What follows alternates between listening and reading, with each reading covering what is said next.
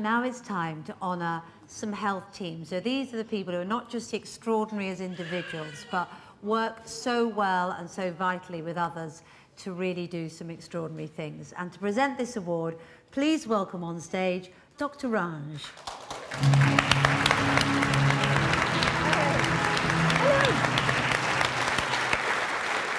Lovely to see you. Lovely to see you too. Tell us a little bit about the finalists. So, if you hadn't heard about the condition sepsis, you'd be forgiven, because up until quite recently, it was not really spoken about. It was very much seen as a silent killer, even though it affects billions of people worldwide, over 150,000 people in the UK alone, and sadly still results in about 44,000 deaths every year. That's more than bowel and breast and prostate cancer combined.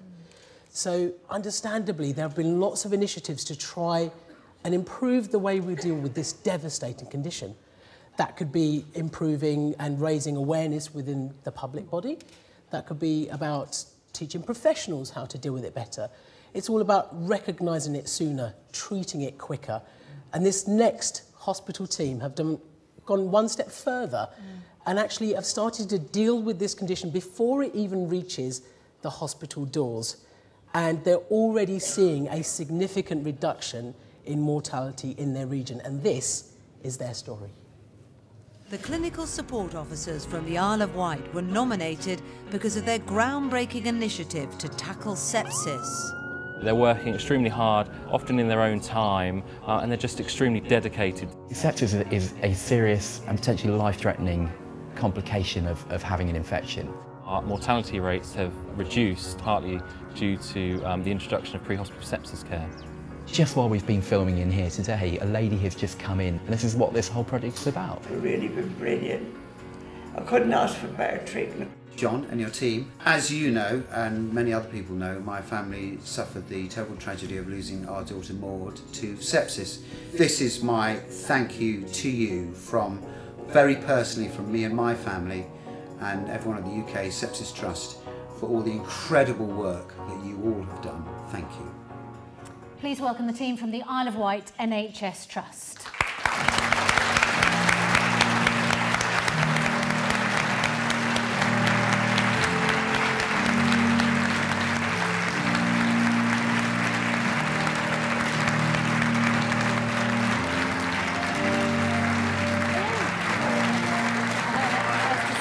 Well done, well done, well done, well done. Now, which amongst you is John? You came up with this way of dealing with sepsis, didn't you? Yeah. Yeah, thank you. All right. I guess I didn't kind of... It was my kind of idea to start with, I guess, on the Isle of Wight, but it's these guys that have really... I mean, I'm just the person that sort of started the ball rolling, but it's these guys that actually do it day in, day out, and they are treating, well, over 1,000 people now on the Isle of Wight every year have been treated pre-hospital, sometimes 1, 2, 3 hours before we normally would treat them in the emergency department. So that we know it's all about, as Dr. Rudge has already said, it's all about speed. Yeah. It's all about speed. With nearly 40,000, well, over 40,000 people now dying in the UK each year from sepsis, and if you can get there quicker. And we thought, why not just get that into the hands of the first medical contact? But that's a hard thing to do. And the enthusiasm with which the paramedics on the Isle of Wight have really taken this on board is just unbelievable, really. Well, Dr. Ranj, you want to get the award into their hands? You've only been going since 2013. You've already helped over 1,000 people. I'm sure you guys are all going to help many, many more. Congratulations on your well-deserved award. Thank you so much. Thank you.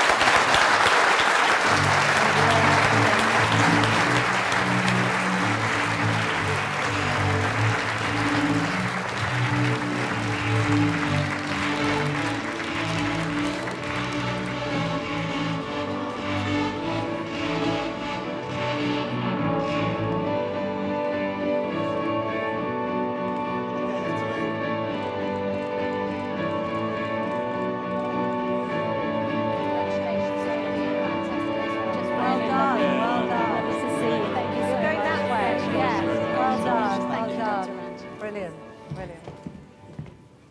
Ooh, what a team, what a team, what a team.